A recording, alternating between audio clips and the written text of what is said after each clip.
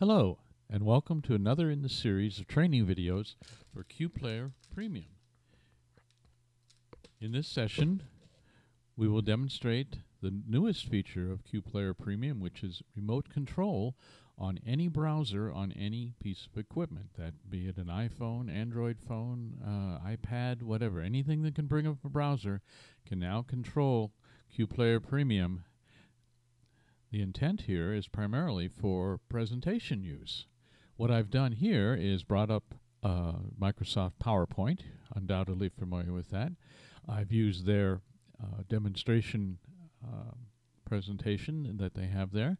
And what we'll do to make this work with QPlayer Premium is to take the presentation and we will save it as a series of JPEGs. Okay, we can save it. It asks, do I want every slide? Yes, I do. All right, it will go and create the folder for us. As soon as it takes a minute for it to do that. Okay, tells us we're confirmed. Very good. Okay, we can close that now. We don't need to save this. All right, we'll go to our file browser. Oops, not our mail, but our file browser, and see that in the downloads folder we should have the folder that it puts the slide presentation in, and there it is right there. We can see one of our slides quickly.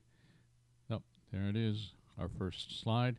Now we'll go over to QPlayer Premium and take this folder of slides and pictures and make it a Q file. So we'll go to File, we will create a Q file from Files, and we will go to our drive D and downloads. Where are we?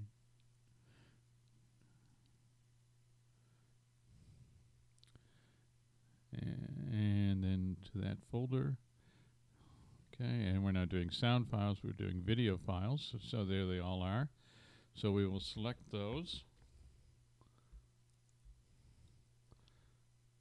Okay, and we'll tell it, yes, we want to create it doesn't recognize the numbers as we had them there, but it will sort them properly. And we will give this just a name of test and save it as a Q file. All right, we do have some options as usual in creating a Q file from a directory.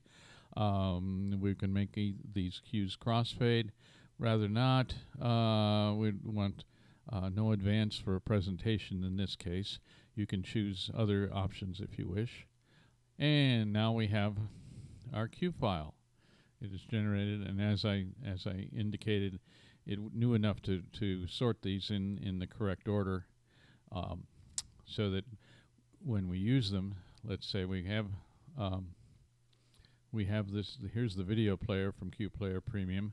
This would normally be relocated over to your projector, so that when you played a slide, you would it would come up on the projector like that. If you recall, that was our first slide. Okay, but now we're going to do this remotely so that your presenter can control his or her presentation quite readily. So we'll go to Options, go down here to the bottom, and we will enable Web Remote.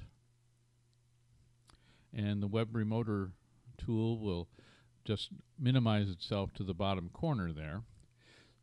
And we're ready to go. What the presenter then has to do is open up a browser. Just happen to have one here on the bottom and sized it reasonably well. Open up a browser and point to the source of QPlayer. If you don't know the IP address of QPlayer on your local network, it comes up whenever you do the help about. So it's at 192.168.1.25. All right, which we need to put here, 192.168.1.25, and then the special port to separate us from the regular World Wide Web. We'll put 4/8 at the end. That's the channel number that we're working on. And there we go. This would be the presentation, or what would appear on your presenter's iPhone or Android phone or iPad or whatever. He or she can select a particular slide. You'll notice that once I selected it, it also went to that slide in QPlayer Premium.